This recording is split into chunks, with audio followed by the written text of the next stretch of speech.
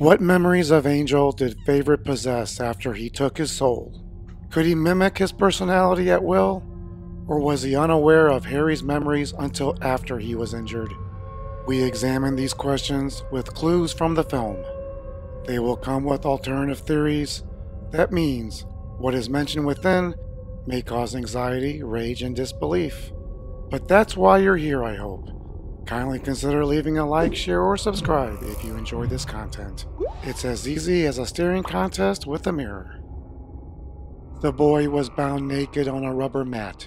There were complicated incantations and stuff in Latin and Greek. A pentacle was branded on his chest. Margaret handed Johnny a virgin dagger, and he sliced the boy clean open and ate his heart. He cut it out so quickly it was still beating when he wolfed it down. Maybe he had gained possession of the guy's soul. He still looked like Johnny to me. After the sacrifice on New Year's Eve, Favorite started dumping on people close to him, including breaking off his engagement with Margaret. However, the army drafted him into the entertainment corps.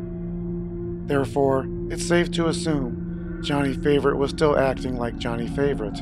After the attack in North Africa, there were rumors that he was killed when in fact he was suffering from amnesia.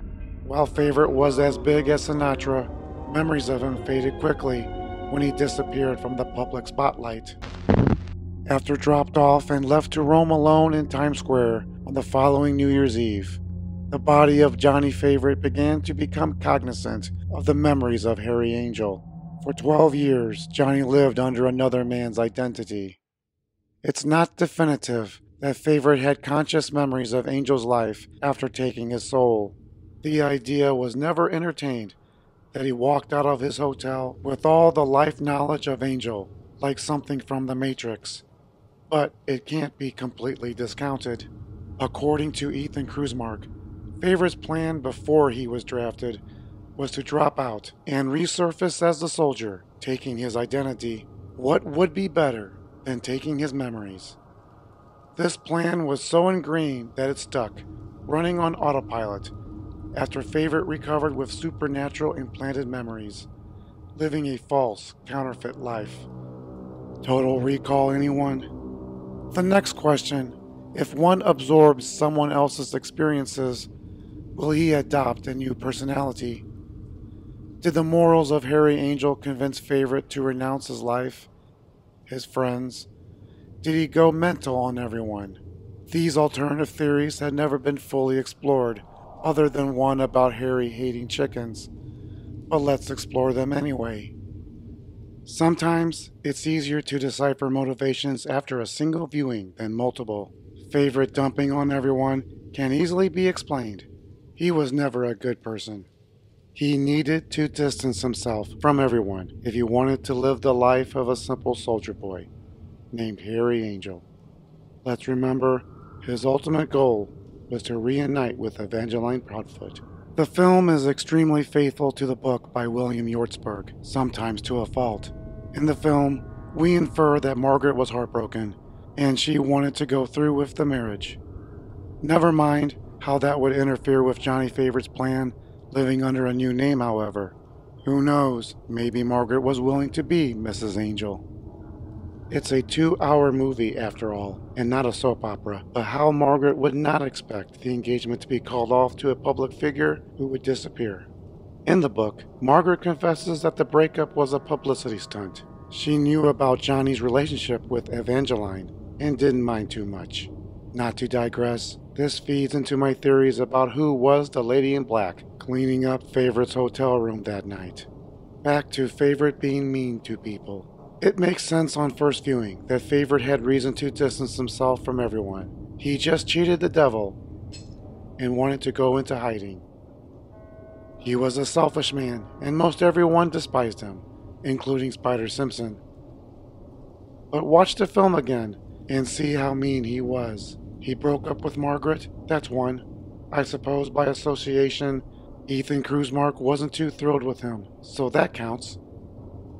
That's the end of his mean-spiritedness.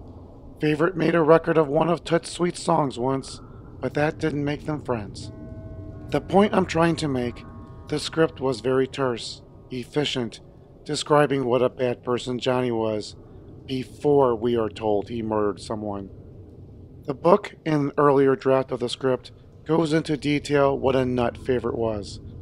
The theatrical release of Angel Heart, Alan Parker's direction, shrouded Favorite in mystery as well as his whereabouts. Now let's talk about chickens. This is insight directly into Harry Angel. As my good friend from Hammered Out said, Harry fears chickens because he fears being a victim. People tend to hate what they fear becoming, and also there is a metatextual explanation. He's the archetypical main character, the tough PI who constantly outwits or outfights his enemies, not a nameless nobody who gets sacrificed for plot convenience. By going to hell, he is the ultimate victim in the end, and his aversion of the birds was as silly as it seemed. His fear of chickens is a statement of, it can't happen to me, and it does. This is Harry Angel's fear, not Johnny Favorite's. Favorite made a hobby spatchcocking pigeons, his way of fortune telling. Not only a clue of two different personalities, but a misleading one. That Harry Angel had nothing in common with Favorite. Nothing at all. For 12 years, you've been living on borrowed time and another man's memories. Cypher made it clear. Johnny had lived a life with Harry's memories, even when he didn't realize he was Johnny Favorite. By stealing memories, extracting it from his victim, the supernatural incantation worked. Angel's memories, past experiences, were echoes, otherwise proof, of Favorite taking his soul. While we can discuss if a single lucid mind can manage two memories, what we see in Angel Heart is one body, two personalities, mostly. Through the eyes of Harry Angel, do we see the story play out until the flashbacks. These are Favorite's memories bleeding through, when he has his daydreams, daymares, and the final flashbacks of him committing the atrocious acts. Harry was unaware this had ever happened. When the fans change directions, it is a clue that something evil will come, that the Favorite personality will take over the body. Meanwhile, the Angel personality is oblivious. We don't really see Favorite in Angel's clothing, although I will point out a few moments where it may have.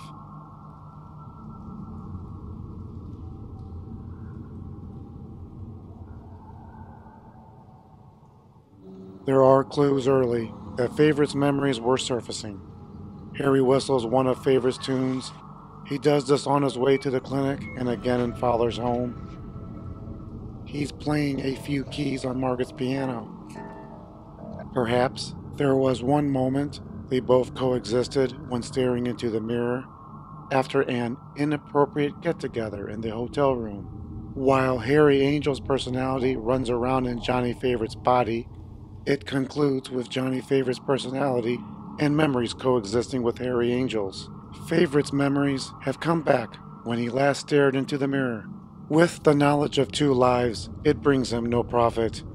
So yes, Johnny Favorite can possess two souls and the memories of each at one time. He only had to empty his own mind first.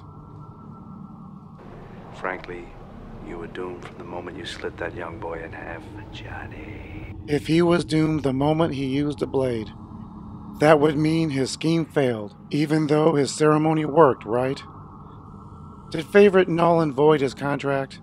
Was there a clause that immediately called for payment? Johnny Favorite was a great crooner and occultist. He made a terrible lawyer. Big thanks to viewer Jim for his questions and inspiring me to make this video. This is Mr. Giasenji saying, prevent identity theft. It could ruin your life. Check out other videos on the channel. Thanks for watching.